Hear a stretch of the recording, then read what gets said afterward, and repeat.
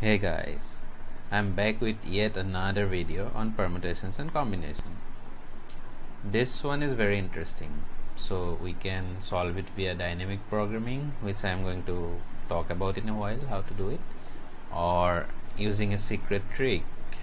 Okay, wait till the end of the video to figure out how exactly do I solve it.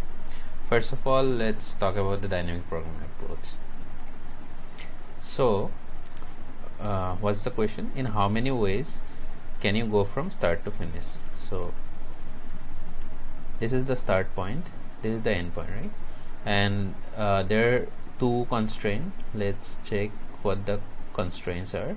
Okay, first of all, you can move in this direction and in this direction, right? This is down and this is to the right.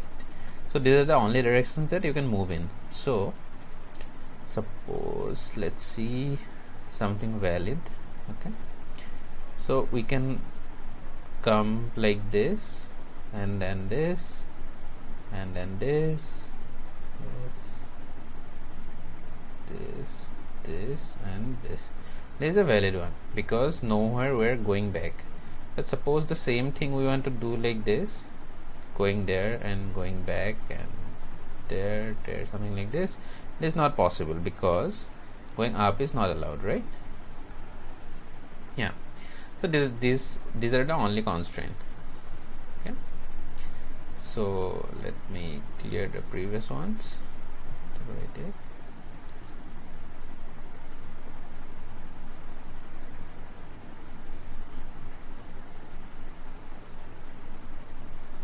Okay, so let's see in how many ways we can do it, right?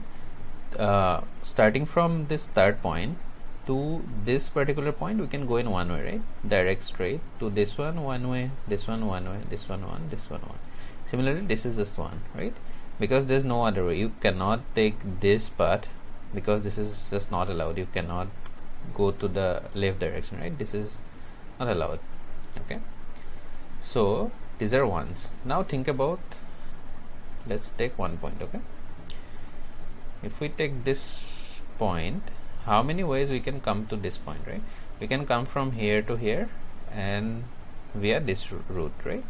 And if we think about it closely enough, then you see that this number is the sum of this and this, because to reach this point, either you have to come by this point, come from this point, or this point, right? And number of ways till this point added with number of ways till this point gives you number of ways till this point, right? And once you figure this out, then it's pretty easy, right? You just make the whole grid. Okay, and then this 3 is just addition of 1 and 2. Similarly, 3 and 1 gives you 4, 4 and 1 5, and blah blah blah blah. And at the end you get, when you fill the whole table, which I highly recommend you to do just for some fast practice, and you get 56 as a result. Okay, now let's look at a very elegant way of doing the same problem. Okay, for this we are going to use something called binary numbers. Okay, if all your life you have been thinking that binary numbers are just useless, we learn them for no reason, then I am going to prove you wrong. Get ready for that. Binary method. Okay. Yeah. So now let's call a move like this 1, okay, and a move like this 0. Okay, so how many one type of move we will have to make? 1 2 3 4 5. No matter whether you where you go through, but at 5 point you will have to move right, otherwise you won't reach this particular point, right? So we'll have to have 5 ones. Okay, and zeros, how many zeros will you have to have? We'll have to have 3 zeros, right? 3 zeros. Now I am claiming that any arrangement of 5 ones and 3 zeros will give you a valid path. Now for example, 1 0 1 1 0. How many 1 did you get? We got 3 1. Let me exhaust rest 2, and there is 0, right? So this is going to give me a path like, first of all 1, then 0, then 1 1 0 1 1 0. As you can see, if we follow this instruction, we reach from start to end. Similarly, if you think about it clearly or closely, if you take any combination of 5 1s and 3 zeros, it's pretty obvious, right? 5 times we are going to right and 3 times we are going down, so eventually we are bound to reach at the end, right? So this is a very elementary fact from permutation and combination, right? How to count total number of arrangement of 5 1s and 3 zeros. Okay? So in total we have got how many numbers? 8 numbers, right? So 8 numbers, we can arrange them in 8 factorial ways.